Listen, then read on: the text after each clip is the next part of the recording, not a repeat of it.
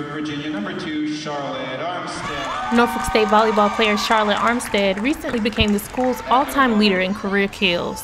She passed Kim Mumford, who set the original program record with 937 kills from 1992 to 1995. To break the record, it's just like now I'm in the history books. So now I'll forever be in the books, and that's really exciting. Armstead was only 6 kills shy of the record before the match against South Carolina State. NSU volleyball head coach Brandon Duvall says that he was so wrapped up in coaching that it almost slipped his mind. I knew we were really close going into the tournament, but I was so focused on everything else that it occurred to me afterwards that, oh yeah, by the way, you broke the record. It's big. It's a huge accomplishment for her, and we knew she would do it. Coach Duvall has coached Armstead since she was a senior at the junior Olympic level, and he was not surprised that Armstead finally broke the kills record. We knew she would do it. I knew she would do it probably past her sophomore year because we saw the pace that she was running. I'm like, you're gonna own some big records before you walk out of here. And so I knew she would get it. I knew we were close going into the weekend, but as we got in the weekend, I was so single-minded, like looking at the opponents and what we needed to do. And in the meantime, it was a nice, not surprise, but it was nice to see that she was able to accomplish something so big. Teammate Kylie Thiem is thrilled about Armstead breaking the kills record.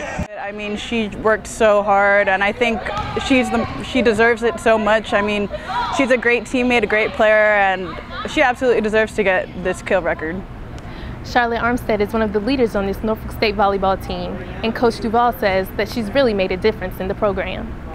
But Charlotte came in understanding that we're going to rely on her heavily as a freshman to help change the perception of the program, and from that moment she did.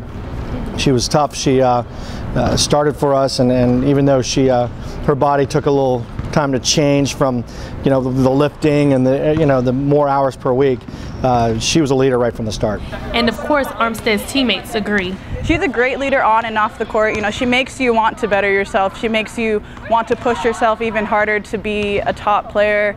And she's challenging, and she works so hard. She makes you just want to be better and play better. Armstead says she's glad that she's had the opportunity to play the sport she loves at Norfolk State. This whole experience, these past 3 years have been a very big blessing to me, and I wouldn't trade them in for anything. All the hard work that's been put in, all the injuries, any pain, it's all worth it.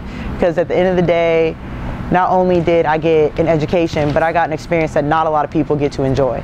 So never take for granted anything that's given to you. Coach Duvall says that Armstead's presence will truly be missed once she's finished at NSU.